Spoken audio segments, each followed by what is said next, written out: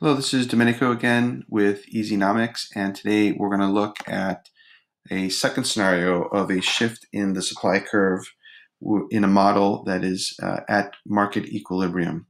So let's get started. So here we have scenario number two. Oops, let me just get rid of that. My apologies. So here we have scenario number two, right? And this will say is graph A. And we'll be looking at the market for crude oil.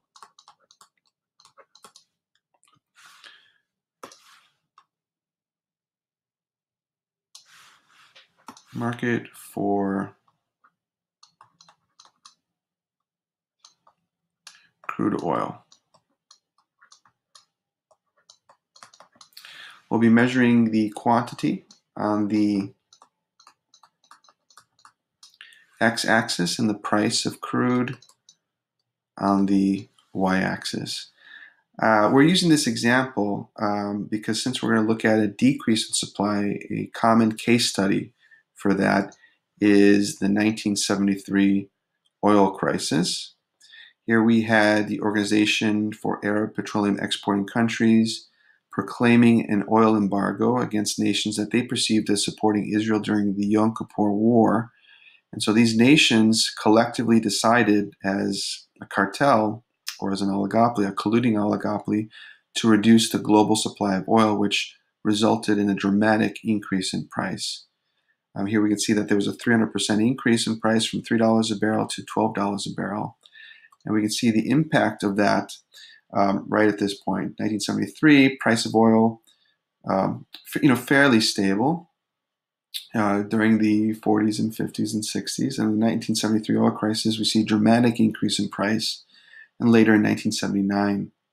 So a decrease in supply helps us understand how that price increased by that much. So that's what we're going to illustrate today. So we're going to have our supply curve labeled S1, which is equal to our marginal costs of production. Then we'll have our demand curve labeled D1, equal to our marginal benefit. And the equilibrium at point A is the free market equilibrium, establishing a price at P1 and a quantity demanded at Q1. So price is established at P1 and quantity at Q1. So we're going to remember that where S1 equals D1, an equilibrium price is established at P1, an equilibrium quantity is established at Q1, and we remember that the quantity supplied is equal to the quantity demanded at Q1. In addition, we see that the marginal cost is equal to the marginal benefit at point A. MC1 equals MB1. Thus, point A is allocatively efficient. We are producing the combination of goods and services desired by society, or we're producing the amount of crude that's desired by society at that particular price. We talked in the previous video as well that at market equilibrium, where S1 equals D1, which is allocatively efficient, the consumer surplus is at maximum. The distance between what you're willing to pay and what you actually pay is kind of the savings of the consumer. So the consumer surplus is at max. In addition, the producer surplus is maximized. These are their costs of production, the last price they're willing to accept to break even. This is the price they sell it at. So price minus cost is basically their profit margin. Then, 1973, we have the oil crisis. This colluding cartel, OPEC, decides to restrict the supply of oil, and thus the supply curve shifts in from S1 to S2. Here we have S2 equal to marginal cost of production 2. Price is held constant in the short run, so a new equilibrium, or kind of short run quantity is established here. And we see that the quantity supplied has been reduced from Q1 to Q2. So we need to make a note of that. Quantity supplied is much less than the quantity demanded at Q1. So here we have excess demand.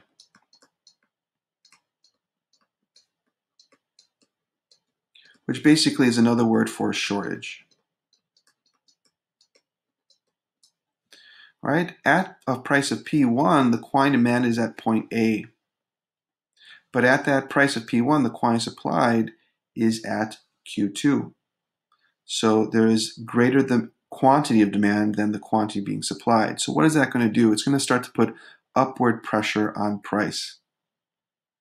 All right, now we can also notice that at Q2, we should also highlight this, that at Q2, if I were to draw a straight line here,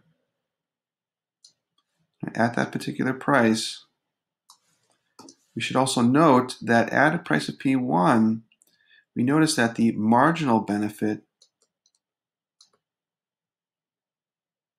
is greater than the marginal costs of production. All right, so MB, we're touching our demand curve at this quantity. This is the quantity that's being supplied. At that quantity supply, the marginal benefit is greater than the marginal cost of production. Thus, since MB is greater than the marginal cost, we have an under allocation of resources. We are producing less than what's desired by society.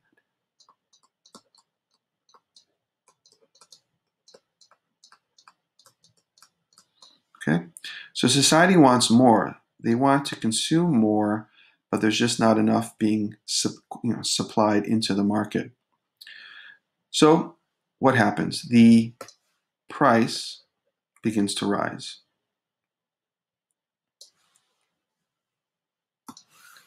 So price begins to rise and it starts to go up to this point. We are at P2, price is increasing. And because price is increasing, that incentivizes the producer to increase the quantity supplied along their supply curve, their new supply curve. But at that higher price, it reduces the quantity demanded along the demand curve. So we reach a new equilibrium point, A, B, at point C, where a new price is established at P2 and a new quantity is established at Q3. Okay, so we're going to make a note that at where S2 equals D1, the intersection of S2 equals D1 results in a higher price at P2. It establishes a new quantity at Q3, and at Q3 we notice that the quantity supplied is now equal to the quantity demanded. No longer is the quantity of demand greater than the quantity supplied. And we'll also notice that the marginal cost, the MC2, is now equal to the marginal benefit of MB1, which is allocatively efficient again. So society is satisfied. We've reached this new market equilibrium. All right, so here we see a decrease in supply resulting in excess demand. The excess demand puts upward pressure on price. Price rises, and then we see a reallocation of resources and goods and services to reach the new market equilibrium at point C. So let's go ahead and analyze this as we would on a paper exam for the IB. As can be seen, we have a graph, graph A, illustrating the market for crude oil in 1973. We're measuring quantity on the x-axis and price on the y-axis. We have an upward sloping supply curve labeled S1, which is equal to our marginal cost of production. And we have a downward sloping demand curve labeled D1 equal to our marginal benefit. Where S1 equals D1, we have an equilibrium price established at P1, at point A, and equilibrium quantity established at Q1, where the quantity supplied is equal to the quantity demanded. We should also notice that at point A, the marginal cost, MC1, is equal to marginal benefit, MB1. Thus, this level of output is allocatively efficient. We're producing a combination of resources or goods and services that are desired by society. As a result of the Yom Kippur War, OPEC, as an oil cartel, decides to restrict the supply of oil from S1 to S2. This is a supply shock.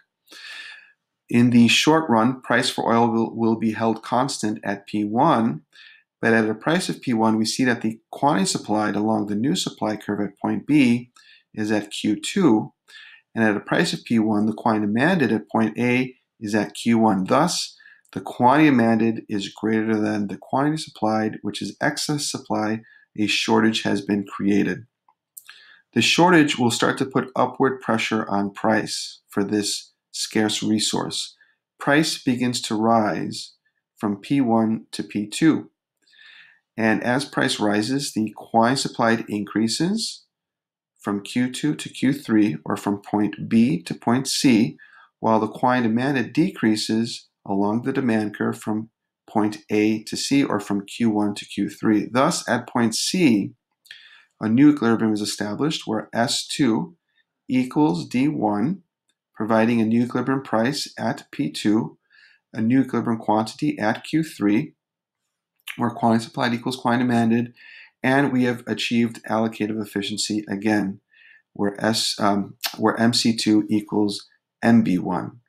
We want to also highlight that at Q2, before we reach the new equilibrium at point C, that at Q2 the marginal benefit was greater than the marginal cost. There was an under-allocation of resources. Thus, the price mechanism, price rising, reallocated the resource to point C.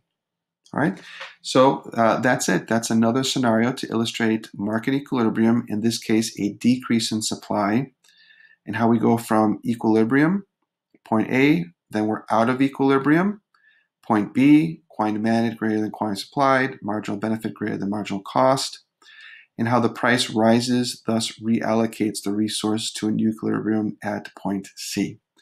And that's it. Thank you so much. Please feel free to comment if you have a question, and that's it. Take care.